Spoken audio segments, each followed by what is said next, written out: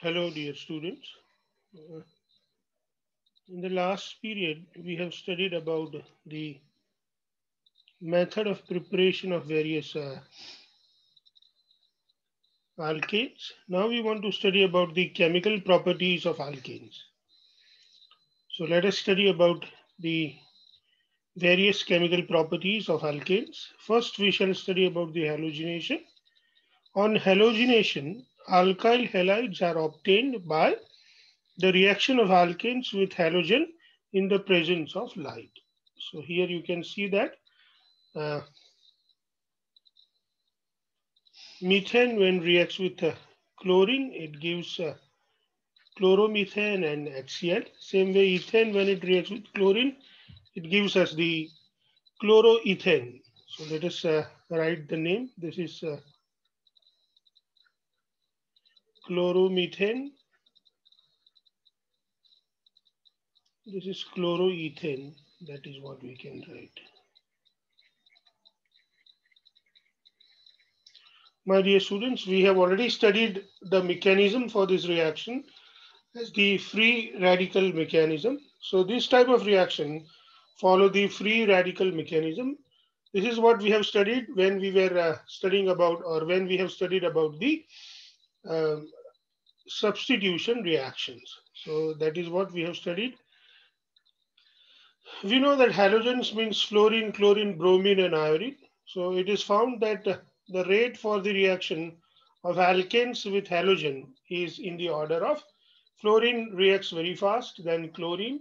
Then the reactions of bromine is slower than the fluorine and chlorine, but the reactions of iodine are the most slow reactions in case of the halogenation or halogenation type of substitution reactions. Now, if we have the rate of replacement of hydrogen, we have seen that during the substitution reaction, the hydrogen is replaced by the halogen, and that is how the halogenation takes place, which is the substitution of hydrogen. So here we can see that if we have tertiary alkane, then the rate of reaction is very fast, then secondary, then primary, and then methyl. So the reaction of methyl is the slowest one, and the reactions of tertiary is very fast. That is what we can easily understand from this text. So halogenation reactions of fluorine is too violent to be controlled, and that is why this type of substitution reactions with fluorines are not preferred for the preparation of fluoroalkanes.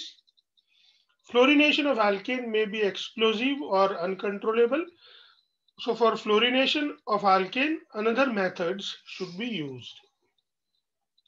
Then when it comes to the iodination, iodination is a very slow process and it is a reversible in nature. So if see methane is allowed to react with iodine, it gives us iodomethane.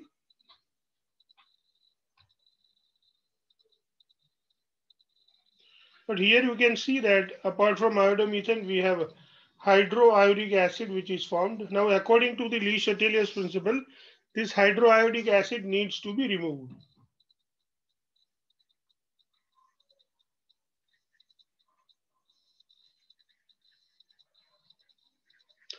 As this hydroiodic acid has to be removed, my dear students, we can uh,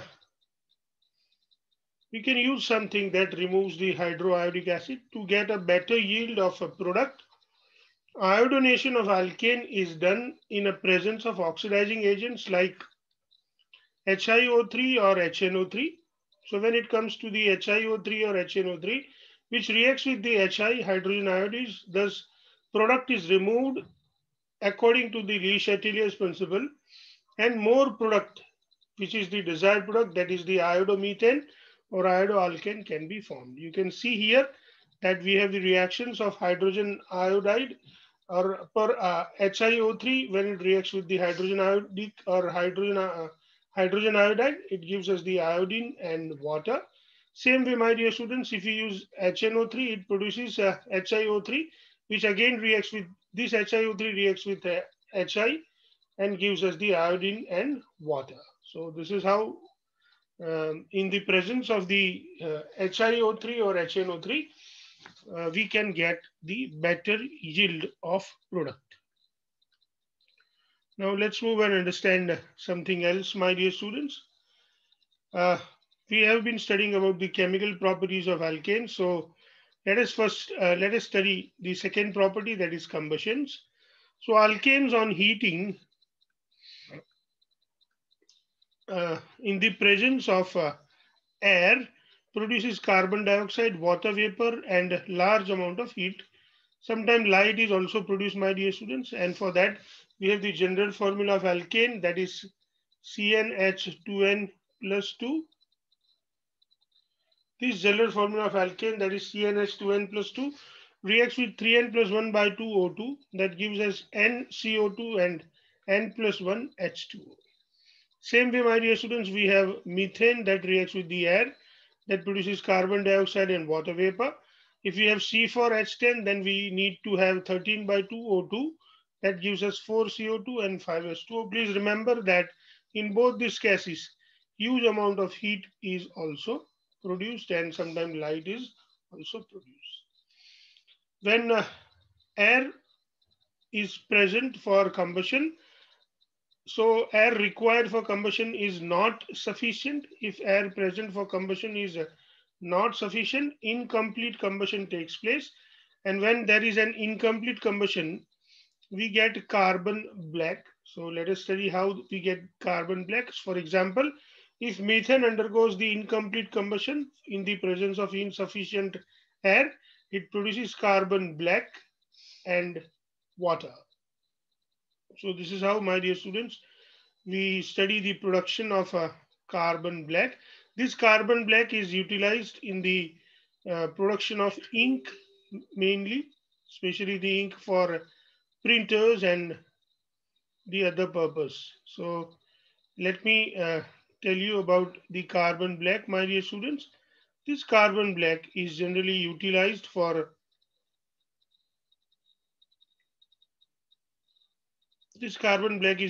to make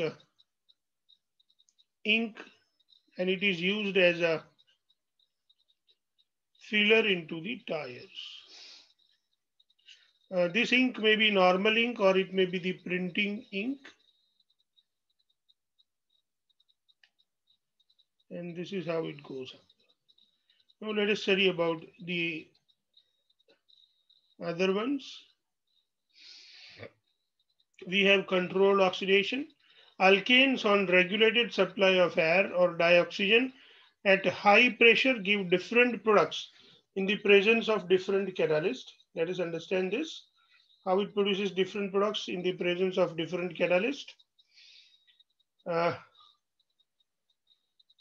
If we have the catalyst, that is CO at 573 Kelvin and 100 atmospheric pressure, methane in the presence of oxygen gives us methanol. But if we use the molybdenum oxide as a catalyst, my dear students, methane and oxygen combines to give us the methanol. So this is how we can easily understand that there are different catalysts with the same reactant gives us different product when the reactant proportion is also altered. Now let us see what happens when we have the oxidation in the other manner. Suppose we have ethane which is oxidized in the presence of manganese acetate, which is a catalyst. So in the presence of manganese acetate catalyst, ethane is converted into the ethanoic acid. Same way, my dear students, if we have the compound 2-methyl propane under the oxidation with KMnO4, it gives us the 2-methyl propane 2-ol. So this is how, my dear students, we get the various products that are formed. Chemical properties of alkanes we have been studying. Now we are going to study about the isomerization. So let us study about the isomerization. Normal alkanes or linear alkanes on treating with the anhydrous aluminum chloride and hydrogen chloride gas undergoes the reaction called isomerization and give branched chain alkanes. So let us see how it happens. If we have the methane, ethane, propane, butane, pentane, and hexane. So if we have hexane, my dear students, this hexane when heated with the anhydrous AlCl3 and HCl gas, it gives us the various fractions. One of them is 2-methyl pentane, another one is 3-methyl pentane, and apart from this, there may be some other products also formed. But please remember, my dear students, that these two are the major products. And that is why we have shown the major products in this case. So these two are the major products, and this is what it is known as the isomerization. So linear, you can see that the product formed have the same number of carbon. All these products have 6 carbons, but the, the, the linear chain has turned to be the branched chain. And this is how the isomerization takes place in the presence of anhydrous AlCl3 as well as the hydrochloric acid gas. Then, my dear students, we want to study about the aromatization. Let us see how aromatization takes place. What is aromatization? First, we need to know that. So for aromatization, my dear students, aromatic compounds are formed. And these aromatic compounds are generally, the simplest aromatic compound is benzene. So by using the normal alkanes having 6 or more number of carbon atoms, on heating to 773 Kelvin and at 10 to 20 atmospheric pressure in the presence of Cr2O3 or vanadium V2O5 or MO2O3 with supported over the alumina is Al2O3, we get dehydrogenated and cyclizes to give us the benzene and its homologous. So let us see, if we have normal hexane and if it is heated at 773 Kelvin and 10 to 20 atmospheric pressure, it gives us the Cr2O3, V2O5 or in the presence of the catalyst Cr2O3, V2O5 or MO2O3, we get benzene. So you can see that if we have the 6 carbon, we get benzene. Now suppose we have 7 carbons. So if we have normal heptane, CH3, CH2, CH2, CH2, CH2, CH2, CH3, if it is heated in the presence of either Cr2O3 or V2O5 or MO2O3 at 773 Kelvin and at 10 to 20 atmospheric pressure, my dear students, we get the another homologous of benzene. This is homologous of benzene, which is known as toluene. So you can see that on benzene we have methyl group present. That is what it is known as toluene. It can also be called as methyl benzene, my dear students. We can call it as a methyl benzene. So this is how we study about the aromatization. Still, my dear students, we have more chemical properties of alkanes to be studied. We have been studying about the chemical properties of alkanes. We have the next property, which is the reaction with steam. Methane on reaction with steam, my dear students, produces the mixture of carbon monoxide and hydrogen gas. Please remember the mixture of carbon monoxide and hydrogen gas. This mixture is known as the syngas or synthesis gas or water gas. And this syngas or synthesis gas or water gas, my dear students, is used to produce various compounds. Let us study the reaction. Methane, when it reacts with water vapor, it should be gas. It gives us the mixture of carbon monoxide and hydrogen. This mixture is known as the syngas, synthesis gas or water gas. Reaction is done at 1273 Kelvin temperature in the presence of catalyst nickel. Then, my dear students, we have the next property to study about alkane, that is the pyrolysis or cracking. Higher alkanes on heating to the higher temperature decomposes into small fragments. This process is known as pyrolysis or cracking. So if you have hexane, my dear students, that is C6H14, if it is heated at 773 Kelvin, the first fragment is hexene and hydrogen. The second fragment is butene and ethane. And the third fragment may be the propene, butene, and methane. So this is how, my dear students, we get the various fragmentation. and this is what it is known as the pyrolysis or cracking. My dear students, this pyrolysis or cracking is a very important reaction, and it, it can be utilized to the various purposes. Let us study about the various uses of this pyrolysis or cracking. So let's have a look to that. Applications of pyrolysis or cracking, that is what we want to study, my dear students. Pyrolysis or cracking is used to prepare oil, gas or petrol gas from the kerosene, oil or petrol. Please remember, it is used to convert the kerosene or petrol into the gases. So by fragmentation, we get the various gases. A constituent of kerosene oil, the name is on heating to 973 Kelvin in the presence of palladium, platinum or nickel catalyst. This is the constituent of kerosene is heptane. Sorry, the constituent of kerosene is dodecane, which on heating with the platinum, palladium or nickel at 973 Kelvin, my dear students, it undergoes the pyrolysis or cracking and gives us the heptane, pentene and various other products. So by use from this reaction, you can easily understand the pyrolysis or cracking, my dear students. So here, my dear student, we completes the various chemical properties of alkene. Now, my dear students, we want to study about a very important physical property of alkene. This is what it is, the very important physical property, my dear student, and that is what it is known as the conformations of alkanes. So let's study about the conformations of alkanes. We know that alkanes are the compounds which are saturated compounds, and all the bonds in alkanes are single bond. Thus, my dear students, in alkanes there are carbon-carbon single bond presence, and we know that carbon-carbon single bond, around carbon-carbon single bond, there is a possibility of rotation.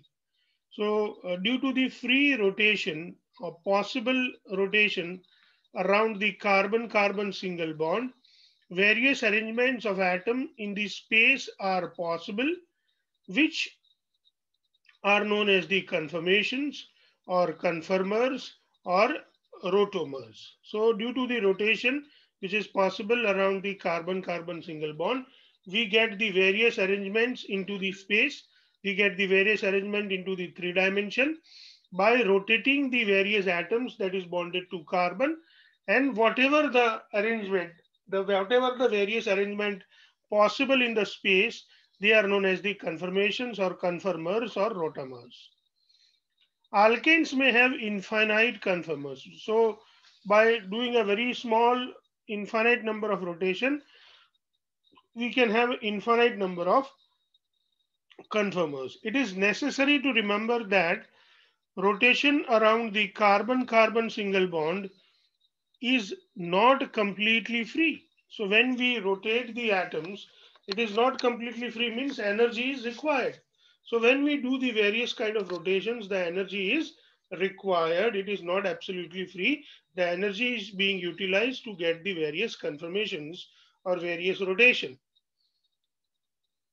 So it is hindered by the energy barrier of 1 to 20 kilojoule per mole. So starting from 1 kilojoule per mole to 20 kilojoule per mole kind of energy is required when we do the various rotations around the carbon-carbon single bond due to the weak repulsive interaction between the adjacent bond each other. So, you know, there are the electron clouds available, and this electron cloud cause the repulsion, and that repulsion cause the or requires the energy for the various rotation, my dear students. So please remember that the carbon-carbon double carbon-carbon single bond or rotation around carbon-carbon single bond is not absolutely free. It requires some energy, and the energy ranges from 1 kilojoule per mole to 20 kilojoule per mole. Now let us understand one very important definition, which is known as the torsional strain. So what is this torsional strain? Let us understand. It's an important definition, my dear students, and very interesting to understand. A type of repulsive interaction takes place between the electron cloud of bonds when rotation is performed around the carbon-carbon single bond that affects the stability of conformation is called torsional strength or torsional strain. So let us try to understand it one by one, my dear students. What is torsional strain? So from that, the word itself, we can understand it is a strain. It is a kind of force.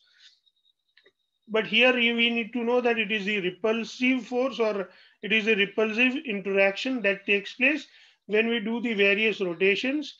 This is what it is because of the repulsive forces that is present into the various clouds or electron clouds of the bond. When we perform this rotation, these kind of repulsive forces require some energy, and this energy we apply to for the rotation around the single carbon-carbon single bond, and this torsional strain actually affects the stability also of the conformation, and this type of force is known as the torsional strain. So please remember, my dear students, lower the torsional strain, more is the energy of the conformation. So when the electron clouds, or when the bond, when we do the rotation and when the bond comes near to each other, the torsional strain increases, and this repulsive torsional strain or this repulsive interaction make the conformation unstable. But when the when the atoms are far away from each other, the torsional strain decreases, and that is what it increases the stability of conformation. So those conformations which are most stable, they have the minimum torsional strain, and those conformations which are least stable, they have got the maximum torsional strain. That is how we can understand. Conformations are expressed or represented in two different manners. Let us see what are the various different manners. First is known as the Sohorst projection. Another is known as the Newman projection. So let us see what is Sohorst projections. In this projection, molecule is viewed along the um, molecular axis. So actually in Newman projection, the molecule is viewed along the molecular axis, but here viewed from the side. So you can see that this is the molecular axis, my dear students, and we have been watching it from the side. You can see that.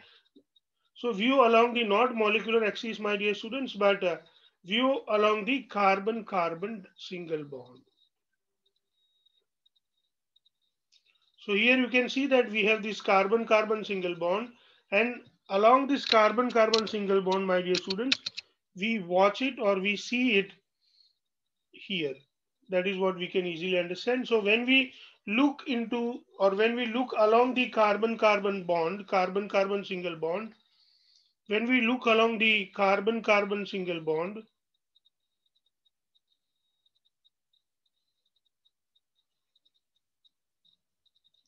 we can have this kind of conformation, or we will have the Sohorst projection. But my dear students, whenever we look from the side, or whenever we look along the molecular axis, we will get the Newman projections. We will understand it better with a few of the pictures, my dear students. So you can see here conformations of ethane. Now we want to study about the various conformations of ethane. There are various types of conformation. We have staggered conformation, we have eclipsed conformation, or we have skew or gauche conformations. We want to study about the conformation of ethane. So you can see that ethane is your CH3, carbon-carbon single bond has got hydrogen around it. My dear students, whenever we see it from here, we will get Newman projection. But whenever we see it from the side here along the bond, we will have the Sohor's projections. Let us see and study it. First, we have the staggered conformation. In staggered conformations, the atoms are exactly opposite in direction. So they are most far away. Atoms are far away, and that is why this staggered conformation is the most stable conformation. It is having the lowest energy, and we can even say that torsional strain is minimum. So my dear students, when you watch it from here, you can see the Sohor's projection. Actually, we are looking along the carbon-carbon single bond, and that is how you can see that this hydrogen is exactly opposite 180 degree to this hydrogen. Same way, this hydrogen and this hydrogen are exactly 180 degree to each other, and that is why this is the most stable conformation. You can see here the Newman projection. In Newman projection, we see the um, we see it from here, my dear students. You can see that our eye is available over here. So we first see this we just see this carbon and this hydrogen. This portion we cannot see it into the Newman projection clearly, and that is why we have shown only the circle where we can see this hydrogen, and this hydrogen. We have a carbon here that we can see it clearly, but the next carbon or the second carbon is completely hidden with this carbon, because we are just watching it from the uh, from the axis, and that is why the another carbon is hidden. And then we can see the hydrogen. You can see that this hydrogen and this hydrogen make 180 degree. This hydrogen and this hydrogen also make 180 degree. This hydrogen and this hydrogen even make the 180 degree. So these hydrogen are maximum far away as it is possible. So they have maximum possible distance, and that is why this is the most stable conformation. Now, my dear student, we want to study about the another type of conformation, which is known as the eclipsed conformation. You know, the meaning of eclipse is hidden. So here what happens, my dear student, that if you look from the side way, or if you look it along the axis, my dear students, what happens that you can see it, you can see both the carbon very clearly, and you can even see all the hydrogen, and you can see that this hydrogen is exactly hidden to this hydrogen is exactly, and this hydrogen, they are almost arranged in the parallel manner. So when you see for the Newman projection, my dear students, from here, what you understand is this carbon is exactly hidden, and we cannot see the another carbon. This hydrogen is hidden with this hydrogen. So this all the hydrogens are exactly behind the another hydrogen, that we can easily understand into the Newman projection, that we can see this carbon, but the next carbon we cannot see. You can see that these both hydrogens are actually eclipsed. They are actually hidden with each other, but just for you know just to understand it well, we have made the dotted lines so that we can guess the another hydrogen present exactly behind the hydrogen, that we can see it clearly. So here the bond angle is 0. Bond angle between these two hydrogen is almost 0, and this type of conformation is known as the eclipsed conformation. My dear students, here these atoms are very near to each other. The space between them is minimum, and that is why it has got the highest energy, highest torsional strain, and that is why it is least stable. So please remember, my dear students, that The eclipsed conformation is the least stable conformation and it has got the highest energy. So now, my dear students, we are aware of the two major conformation that we have seen. One is known as the staggered conformation and another one is known as the eclipsed conformation. All the other conformation that is between the staggered conformation and all the other conformations, all the other conformations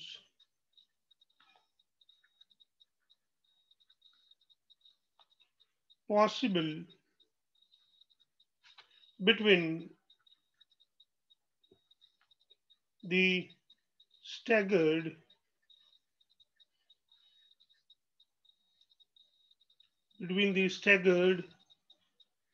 and eclipse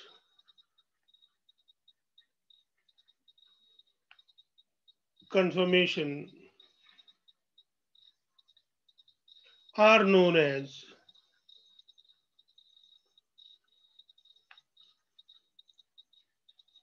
what do we call them? It's quite simple. We call them gauche or skew conformations. So now you can see it here that, this hydrogen, if we have a hydrogen over here, then we have carbon. Here also we have carbon and we have the various hydrogens. So you can see that this hydrogen has got this angle. And this hydrogen has got this angle. This is the kind of angle that has been produced between these two hydrogen. They are not exactly, behind each other, but they have some angles.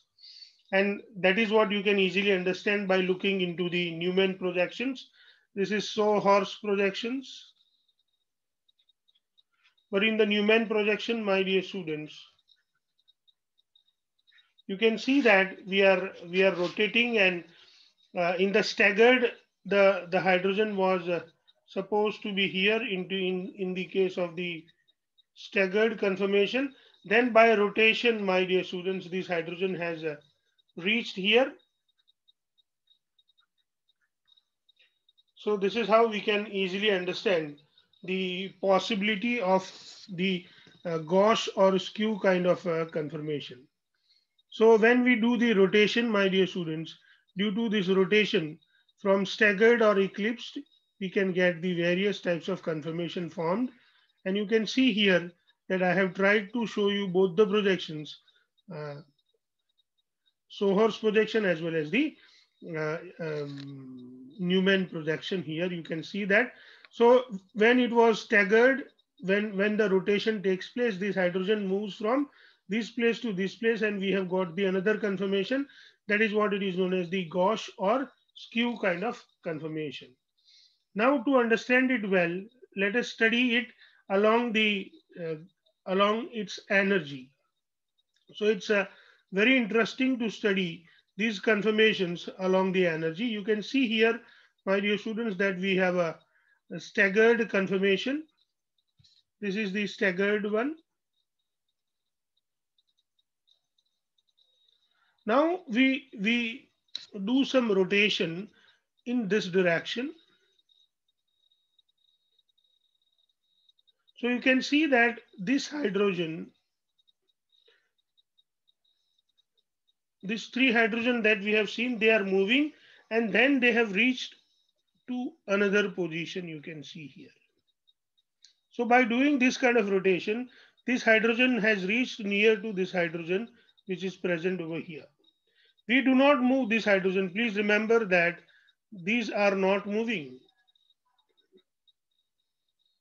So this, we keep them still and then we just observe the other hydrogen moving along the axis. So we just are rotating this kind of, these hydrogen which I have shown you, they are rotating, and then we have got the, from staggered we have got the skew. Now when this hydrogen comes exactly behind the another hydrogen,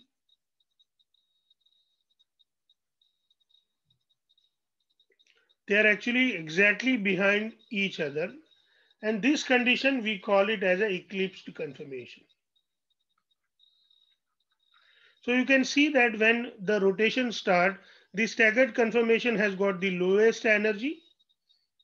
When the staggered turns into skew, they have higher energy than the staggards. But in eclipsed conformation, we have got the highest energy.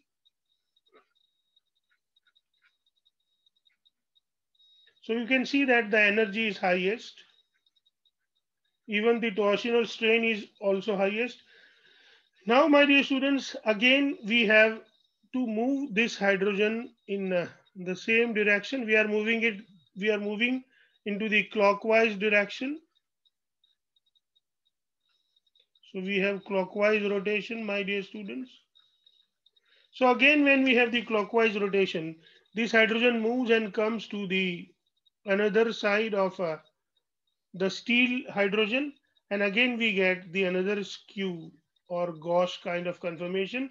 And then again, when the distance again moves, and when they have the angle of 180 with this hydrogen, and angle of somewhat around 90 with this hydrogen, and that is what it makes the hydrogens to give us the another staggered conformation. So this is how, my dear students, we can explain the stability as well as the energy of the various kinds of the conformations. And from this explanation, we can now easily understand that the energy of eclipsed is highest, then the energy of skew is higher than the staggered, and the order of or the energy of staggered is the minimum. So order of energy, we can write eclipse is greater than skew is greater than staggered. But when it comes to stability, my dear students, we can easily say that staggered is the most stable kind of conformation. Then we have the skew. Skew is even more stable than the eclipsed kind of conformations. So this is how, my dear students, we can understand the various conformations. Now let me tell you once again about few other definitions. Let us study another definition, which is known as the torsional angle. Angle of rotation about the carbon-carbon bond is called the torsional angle or dihedral angle. So these are the important definitions. Please learn these definitions. I would suggest that the angle of rotation about the carbon-carbon bond is called the torsional angle or dihedral angle. Then we have the next one, my dear students. All these conformations of ethane, staggered form has the least torsional strain and eclipsed form has the maximum torsional strain. The energy difference between the two extreme forms is of the order 12.5 kilojoule per mole. So my dear students, if we find out the energy difference between the staggered conformation and eclipsed conformation of ethane, we would come to know that the energy difference is in the order of 12.5 kilojoule per mole, which is very small. It's a very small amount of energy difference. Even at ordinary temperatures, ethane molecule gains thermal or kinetic energy sufficient to overcome this energy barrier of 12.5 kilojoule per mole through intermolecular collisions. So my dear students, when these ethane molecules, they undergo the intermolecular collisions, these collisions are even of the higher order energy, or the energy of collision is even more than the 12.5 kilojoule per mole. And thus this requirement of the rotation is overcome by the intermolecular collisions, and thus the energy required for rotation can be overcome by the ethane molecule, and that is why the rotation in ethane molecule are found to be very easy and are found to be almost free. That is what it is written into the next text, my dear students. Thus, it can be said that rotation about carbon-carbon single bond in ethane is almost free for all practical purposes, because the energy required for this rotation can be easily obtained even just by the intermolecular collisions, and that is why this rotation is considered to be almost free. It has not been possible to separate and isolate different conformational isomers of ethane. So please remember, my dear students, that we cannot separate the staggered conformation of ethane, eclipse conformation of ethane, or Gauss conformation of ethanes with each other. They can be understood or they can be seen, but it is not possible to separate them in the practical manner. I hope, my dear students, you have enjoyed the studies. I wish you very happy learning.